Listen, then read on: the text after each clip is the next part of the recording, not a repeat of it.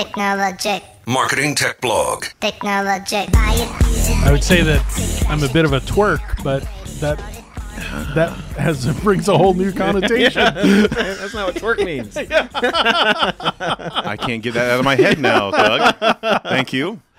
Well, you know, I wanted to bring this back just a second, because a lot of the behaviors that you were talking about, it's important for people to understand.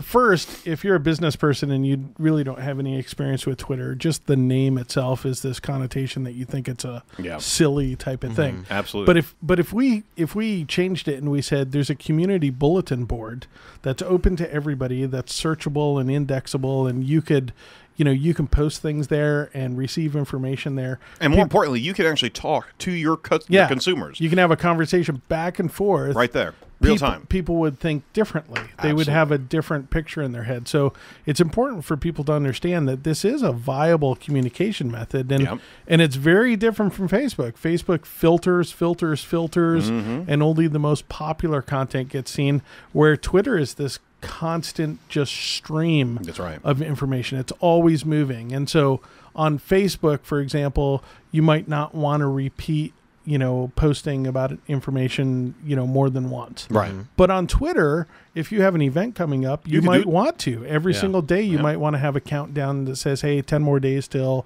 5 more days till, and schedule those out. No, absolutely.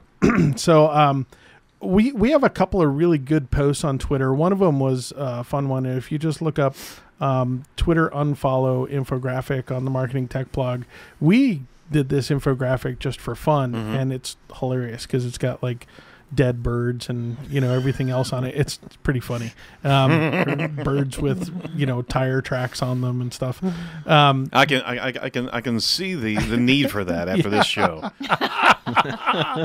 And we wanted to. eConsultancy had done a article a long time ago with a huge analysis on why people unfollow on Twitter.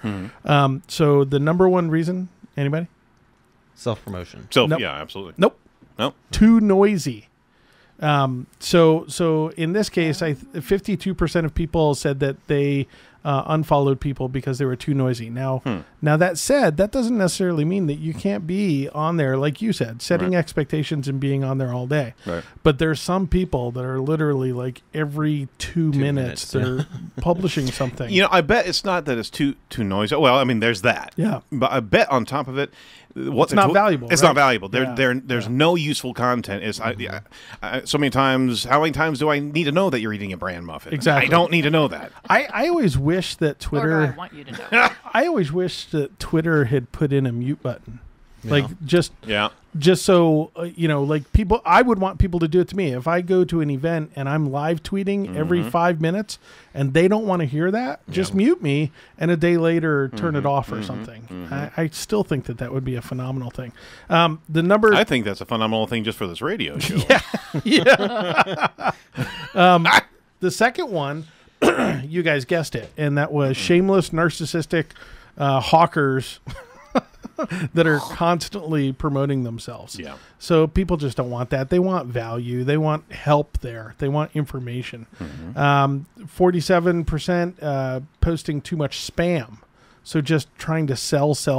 Yeah. 43% not interesting enough. So again, like you said, value. Good content is the danger of Twitter isn't just that people won't listen; it's that they'll unfollow. So, and once people unfollow, they seldom come back. That's right. 29% of people left because of too much repetition. Now, that said, I would say that repetition isn't a bad thing. Like we'll take, if we have a really successful post, and we'll repeat it a day later, a week later, and bring people back. And you're not hitting the same people over and over again. You're hitting a different audience because, like I said, that stream is flowing. And the people that saw it before go, oh, I remember seeing that. And they go buy it. And it's no big deal. But if it keeps popping up, then you're in trouble. 29% hate automation. So I tend to agree with that. One of the ones down the list here is like check-ins on Foursquare. If you're like a check-in monster like I am, do not auto-post those to Twitter. It drives people absolutely crazy. People don't care where you are. I'm sorry, Doug. Yeah.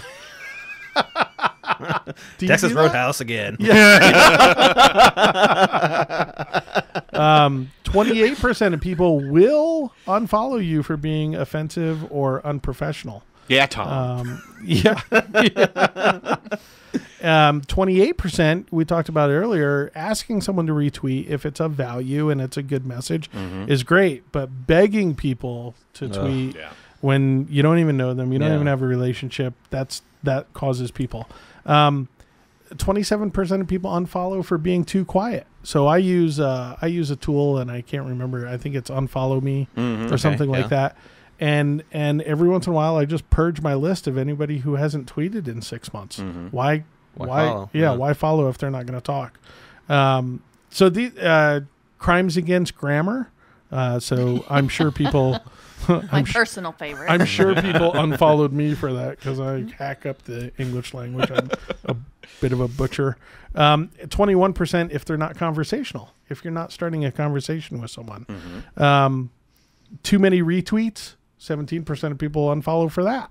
So if you're just retweeting and retweeting and retweeting, that gets ridiculous. Because you don't look authentic at all. You're just piggybacking on somebody else's I'm stuff. surprised this is down the list, but auto direct messages. Oh, I can't stand that. Yeah. So as soon as you follow someone, I'll unfollow if I get an automatic response back. I absolutely will. Yeah. And then you talked about it, hashtag abusers. Using too many hashtags all the time is ridiculous too. So check that out. Twitter, unfollow, infographic on the Marketing Tech blog. Another one to check out is we just updated our list of hashtag research tools. Cool. So there's 14 tools. A new one hit the market, hashadit.com. But these are really cool tools to look at your products and services and brand and everything else and see what's being said. My personal favorite is branding hashtag tool. It's fantastic, and you can really get some good demographics out of that as well. I don't know if that's on the list.